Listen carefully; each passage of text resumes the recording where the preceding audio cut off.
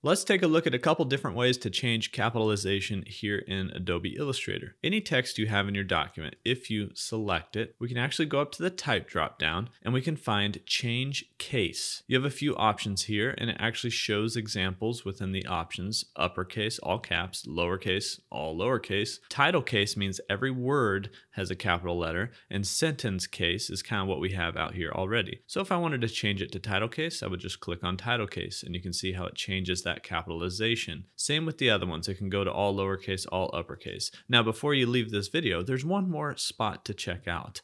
If I have type selected and I go up to window down to type and then character, there's two options here in the character panel. You might have to show options in this little hamburger menu to see the more options, but there's two spots here. One is called all caps and one is called small caps. Do not just hit caps lock on your keyboard to type in all caps. Go ahead and set your text or your text box to all caps if you want everything you type in here to be all caps. Now, the difference between this and changing what you have to all caps, for instance, if I had this and I went up to type down to change case uppercase, the thing about this is I can still type in this text box and it will be in lowercase. You can kind of see that right here. But if I change the text box character attributes to be all caps, everything I type in here, no matter what I'm holding on my keyboard, will be capital letters. That's the difference there. Now you can also do small caps. So if you wanted that, you can click on this one as well. Let's take that all caps off. We'll say this is small caps, right? And then if I